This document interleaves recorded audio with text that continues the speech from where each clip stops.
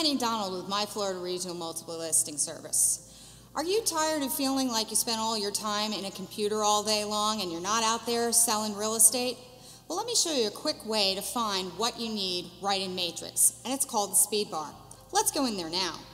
First off, the speed bar is right up here at the top of the home page. If you come in and you click and you start typing in. So I'm going to put in an MLS number, A3970621. And let's say I want to put another one in. I just put a comma in and then start again with the next board code, 5783988. And then I just come up here and you'll see there's this little magnifying glass, and all you have to do is click on it and look, we pulled up those two MLS numbers. I can do other things. Let's say that I come in here and I'd like to look for an open house today.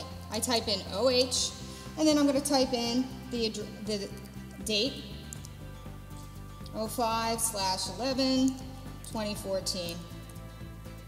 And then I just click on the magnifying glass. And now it's going to pull in all of those open houses that are in there as well. In addition, if I want to come in here and I'm going to rerun one of my recent searches, look up here. It kind of put in like a shorthand speak all the way up in the top, as well as other criteria that didn't quite fit in there. But it's quick, it's simple, and it shows you how to get in and out to find what you're looking for.